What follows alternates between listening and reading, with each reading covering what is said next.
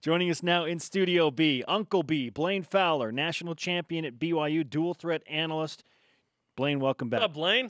First and foremost, man, what's your Halloween costume tonight? I guess it's a surprise. I mean, if you want to see it, you're going to have to go to the trunk or treat. Oh, okay. That's why we have to have the show earlier. The trunk or treat? Oh, I'll be there. Oh, I'm excited. So, yeah, that's why we have to have the shows earlier, so we can all get over to the trunk or treat. The costumes require a little time. Yeah, I like Gavin's costume. He actually wore it to team meetings, so. Wow. I'm not going to tell what it is, but I'm just interested to see what Ty Detmer thinks about it. Oh boy, that's quite the tease. This is fantastic. You know you want in on that. And good news, you can see all of those costumes courtesy of our BYU Sports Spectacular. 2 hours tonight, starting at 7 Eastern. And we are going to have different costumes, by the way. Not these ones. We're gonna morning edition right here with Jimmer. Yeah, we mailed it in with this, but we're not mailing it in. Well, we had to build up to the better costume. We have Amazon Prime this afternoon. Yes, we do tonight. Blaine, BYU football on offense at moments had Amazon Prime working for them on Saturday. What was the stark difference for the Cougars against San Jose State? I think they got a little confidence earlier, and they pushed the ball up the field more. And so Tanner threw the ball out there. He made some better throws on deep balls, and guys made plays on the ball. And so all of a sudden, when you're throwing it over the top, it's easier to do everything else. And, we talked last week about having KJ Hall in, the explosiveness that he brings to not just the run game, but to the pass game when he's coming out of the backfield. I thought that made a huge difference. And so I'm really interested to see if he's going to be available for Fresno State, because now the talent level that BYU will face this Saturday is significantly higher. And this Fresno State team is a very good defense. It's a top 20 defense. They certainly could use number 24 out there with his ability to take just a little seam and get a home run for you. He is a big boost when he's in that offense, but they've just struggled to keep him healthy. I mean, think what he did in a half in this game. He had a huge impact on the game and just played the first half, basically. Beggars can't be choosers, but I want to ask this question. How much of Saturday was San Jose just stinks, or BYU actually woke up on offense? Will we see this offense continue to be good against Fresno State? It's a little bit of both, because San Jose State's not good defensively. We know that. We knew that coming in. But neither was ECU. No, you're right. And so did the offense take a step forward? They did. And they had some early success, and with that early success, they got confidence. So the ball starts coming out a little bit faster. Guys start making plays.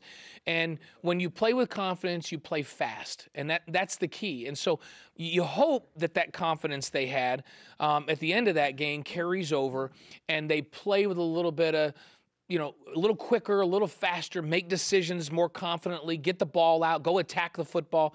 If they can do that, then they got a chance against Fresno State. And I've said this all year. Most of the losses this year against teams where BYU's matched up fine physically. They're better than Utah State physically. They were better than East Carolina physically. They finally win this one against San Jose State where they're better physically. They were similar to Utah physically. Now, Mississippi State, LSU, Wisconsin, they didn't match up physically with those teams. And so they didn't hang in there because they didn't execute, and physically they weren't good enough to match up. With those three exceptions, they've been able to match up. Now, they'll match up just fine with Fresno State. Fresno State's not going to be bigger, faster, stronger. So it becomes playing with confidence, playing with a little bit of swagger, so that they are confident and they're aggressive and they push the ball upfield. They have to do that because this Fresno State team, they're a pretty confident defensive football team. They're top 20 in scoring and yards, which is pretty wild considering they played Alabama and Washington. The line opened at Fresno State as an 11-point favorite. It's up to 15.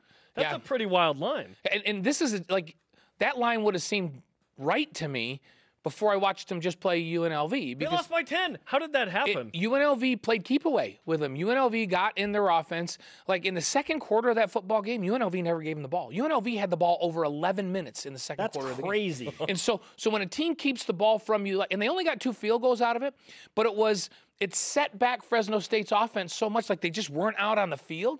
And so Fresno State never got in a groove after that. So UNLV, it was a great game plan. They weren't real aggressive, but they just kind of hammered it at them. And it wasn't about going out and scoring 40 and outscoring Fresno State. It was like, we're going to keep the football. We're going to pound it at them. We're going to run it. We're going to spread them out. And we're going to not let them have the ball. And the game plan was masterful, and Fresno State just seemed out of sorts. From the second quarter on, they seemed out of sorts, and they had some terrible errors where they snapped the ball over the punter's head and gave UNLV a short field, but even with that, they only got a field goal out of it. They fumbled deep in their own territory, so they made some mistakes that cost them in this one. But this is not a team that BYU can't match up with physically. And they're coming off of a game where they got to be going, whoa, we were so good and so dominant against San Diego State. You know, we really feel like we've made great progress. Now they're asking themselves, well, what just went wrong there? Is this an aberration or what's the deal? And so I think for BYU, if they can play a little keep away in the first quarter. Yes, and that's where I wanted to go next. What's the game plan for BYU after an aggressive performance going to Fresno State? They've got to be smart. They can't turn the ball over. They've got to be able to run it a little bit. In the pass game, they got to control it. So throw throws that, even if you only throw a 3-yard throw, that's a high completion percentage and you get 4 yards out of it, that's okay. That's as good as a first down run. And so I think patience is important here, and then you got to take some shots to loosen them up. This is a team, Fresno, that has a good front. Their strength defensively is they're very good at linebacker. And, you know, it's a team that's aggressive. They get after you. They get tackles for loss. They get sacks. So take care of the football. Keep the football. And have them start to go after the first quarter. Man, like, what is going on here? Like, this is just an extension of this UNLV game that we had last week at home. Are we really as good as we thought we were? And they, you know, they're pretty quick defensively. So BYU's got to make sure they don't force the ball into places that they shouldn't. Don't take chances that they shouldn't. And I think ball control is the key here. You know, take care of the football, and then defensively they run their spread, read option, contain the quarterback, run game. Make him be a thrower in the pocket and not let him run around and hurt you with his feet. That's the game plan going into this one. BYU's played that game before, Mississippi State, right? Yeah, but they didn't play it that well. that's the thing. But hey, Fresno State's good. They don't have the team speed that Mississippi State has on both sides of the ball. All right, Blaine. Fantastic All right, stuff. guys. We look forward to your costume tonight at the BYU Trunk or Treat. Trunk or Treat, I'll be there. BYU Sports. You may not even recognize me. Spooktacular. Wow, not much. Can't wait. Man, some effective teasing, Blaine. You're such a tease, Blaine. It's like you've done television before for 29 years or whatever it is.